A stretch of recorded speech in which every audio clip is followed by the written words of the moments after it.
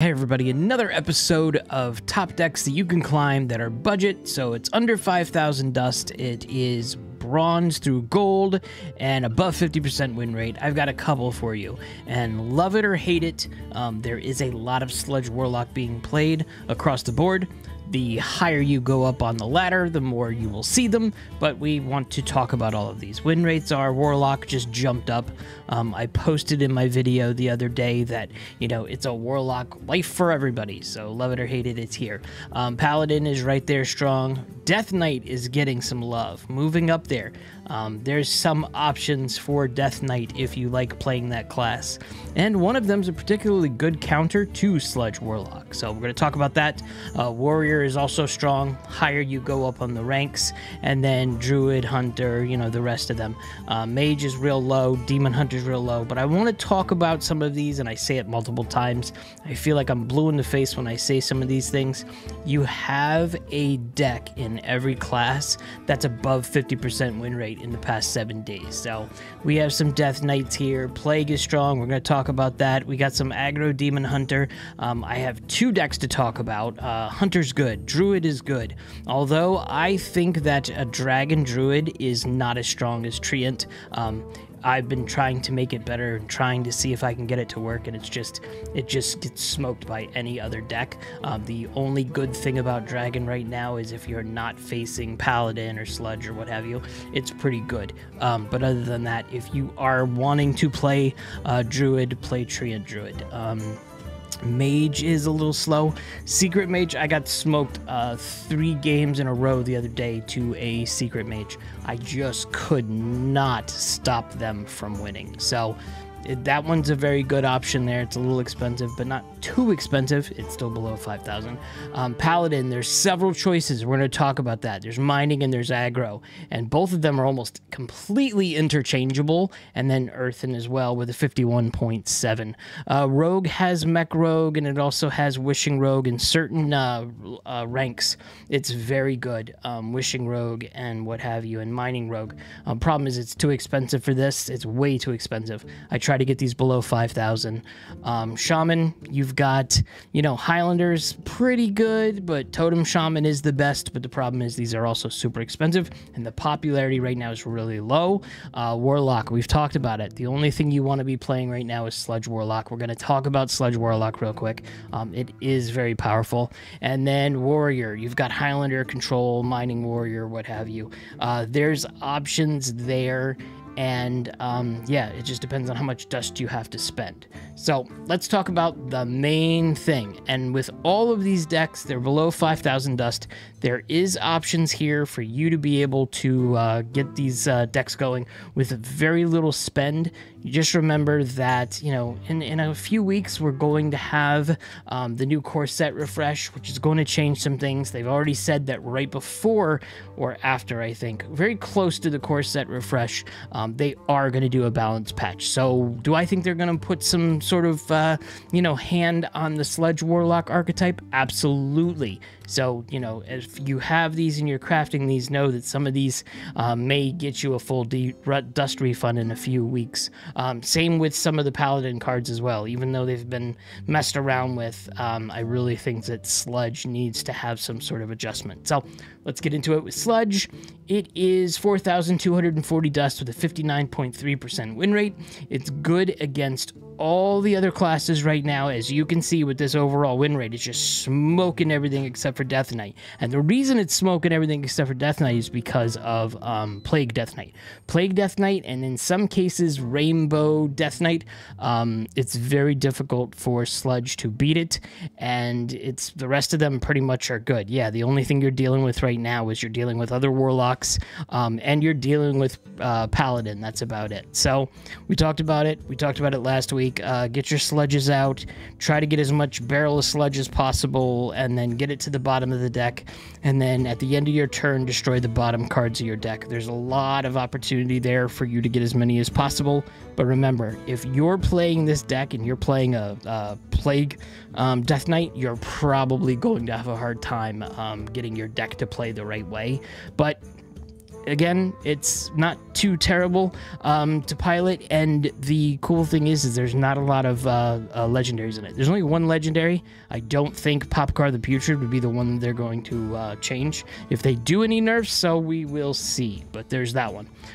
Let's talk about Paladin. There's two Paladin options here, and I said this before. There's Mining Paladin and Aggro Paladin.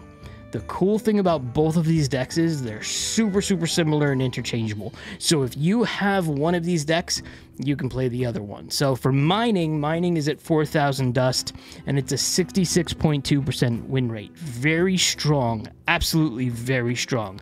And it's dealing with you know, getting your minions on the board, letting them stick, and then doing the Garden's Grace, and then doing Keeper's Strength to wipe out the other ones. There's Shroomskavate.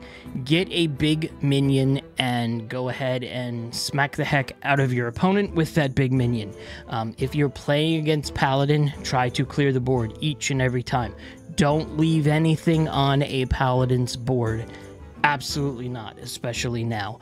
I think I got hit with 3 different Garden's Graces in 2 turns because I couldn't just, you know, I couldn't take something off of the board, and it was just able to hit me really hard in the face.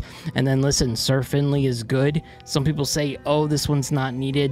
It's very good because you don't have a Reno. What are you going to do if you need to turn all of those, let's say a Dragon Druid, all those dragons with the 4 or 5 taunt or whatever it is, turn those suckers into 1/1 Murlocs. So I would definitely consider doing this one. And then it very well plays into Aggro Paladin. Aggro Paladin is a similar deck. It's at 2,600 dust. It's got a 65.5% win rate. The only thing you're missing from this one is, you know, you're missing Sir Finley. That card's not in here, and you're getting more minion buffs in here. So if you have most of the one deck, the Mining Paladin, 4,000 dust, you'll be able to craft this one. It's 2,600 dust at a 65.5% win rate, and almost everything is the same as like I'm saying. Get your minions out, keep a minion on the board, do whatever you can to make sure that you have a minion on the board, and then use all the spells that are in there to just smoke your opponent. And the cool thing is with aggro and mining, most Paladin, there's so many other opportunities you could throw in. You can make some moves, and you can have a aggro Paladin that just has some of the pure things, so you could use Countess and a couple other ones. If you have Reno, you could make a Reno deck, absolutely. There's just so much versatility with Paladin. It's very strong. You know, if you have Shroomskavate and you have a couple other of these spells, you should be able to dominate the board. And like I said, again, your opponent, if you are playing against Paladin, get everything off of the board. Leave something up and you're going to probably get smacked by a 14-14 minimum. Next up, Unholy Death Knight is still around. And this is, listen, if you have no dust and you're just starting out, Unholy Death Knight at 0 dust with a 55.7% win rate is where to go. And it's just the entire thing of building up your corpses as much as possible. You've got Plague Rain, which helps you get corpses, Body Bagger, you gain a corpse here, get your corpses up as much as possible, and then as you're going through the game, you'll be able to use Army of the Dead to be able to, you know, smack some things around. And then at the end of the game, when you have 30 plus corpses, you can sit there and use the Lord Marigar. I would absolutely try to use Lord Marigar with the Stitch Giant, because most likely at the end of the turns, you know, 5, 6, 7, you should not have anything that you have to pay for this Stitch Giant. So throw 2 of those on the board and then use Lord Marigar right around turn 8, and you will be able to have a very strong board that'll be tough unless they have Reno or some sort of other weird stuff to kill it. But that's the win condition on that one, really. The next one that's up, Frost Death Knight. Yeah, Frost Death Knight. That's at 2,480 dust with a 57% win rate. It's just Frost. It's got Frost spells. It's got all the Frost things that you need. It's got Frostwind's Fury. It's got 2 of that. We've talked about this deck before, but it's still just very strong. So if you're just starting out, you haven't seen this before, you know, definitely check this one out. It is a good deck, and it's strong against, you know, it's strong against Warlock. And that's what you need to do. Not as strong against Paladin, so depending on what you're facing and what you're seeing as you're going through your climb, try one of those. Now, I wanted to talk about Plague Death Knight, even though it's a little bit more expensive. So this one right here that I've started cleaning up is 6,000 dust, but I've been playing Plague Death Knight a lot. The win rate on this one is 56.9%. The win rate is... It'll change because we're going to talk about this, but, you know, we want to get it below 5,000 dust. And if you want to be able to play this because you're seeing a lot of the Sludge Warlock, you can just remove Primus. And, you know, I have not won a lot of games with Primus. I have played a lot of games where I never even saw Primus and still won. I'm very confident saying that if you're facing a lot of Warlocks, you know, and you're seeing a lot of that and you need to disrupt what they have in their hand and what they're playing, and not the hand, but their deck, play this. Get rid of Primus. You don't need it right now. You can throw something else in there. Maybe you can throw one of the mining tools or excavate tools or something like that. But with this one, listen, you want to try to get as many of the plagues into the opponent's hand deck as possible. Just keep on going. Hell yeah is an absolute must. I try to grab Staff of the Primus for turn 1. I try to grab the Distressed Cavalier for turn 2. I want to make sure I have Down with the Ship. And what I'm doing is, I'm very aggressive when I'm playing this, your mileage may vary, is I'm hitting them in the face with everything as much as possible. And I'm just going to keep on going that way. You have Nerubian Vizier, which is still around. You'll want to keep that in a little bit later of the turns or what have you, when you can do this with, you know, your hero power, which is to gain a corpse. And then at the end of it, it's got Lord Marrowgar. You will have a lot of corpses in the end of this game, so you could go ahead and hit the Lord Marrowgar to make a bigger board, if you will. Same thing here with Chain Guardian. We talked about this. This one, with the amount of plagues, this one should cost you very little. So anything big on the board, do that. If you have the ability to do that, make some swaps around.